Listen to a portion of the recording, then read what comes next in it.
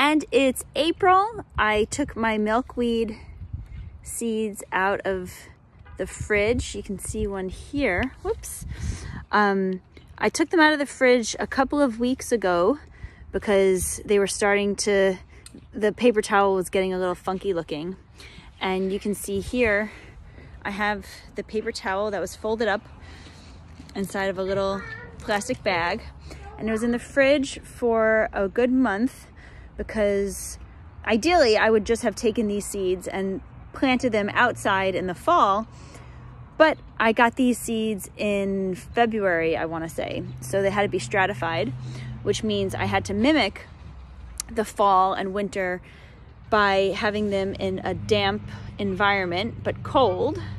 And then I took them out and then they germinated. So I'm kind of pretending to play Mother Nature by pretending it was winter and then bringing them out, and they were having a nice little spring by sitting on my countertop for about 2 weeks. And I wasn't sure if they were going to germinate or not because there was some discoloration in the paper towel. So I wasn't sure if it was getting moldy and if it wouldn't work or whatnot.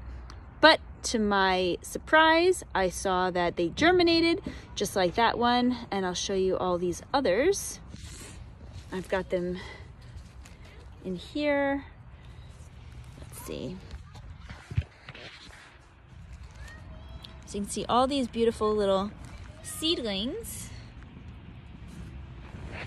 I was going to plant them in some seedling mix and kind of baby them all.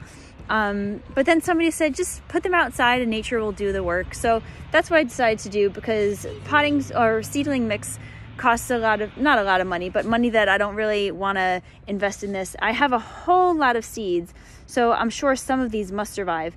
I'm going to put them here. This is a hill that I have. So I just started making some space in here because this is a sunny spot and I don't mind having flowers growing here, or, you know, milkweed plants. This is kind of on a hill on the side of my house.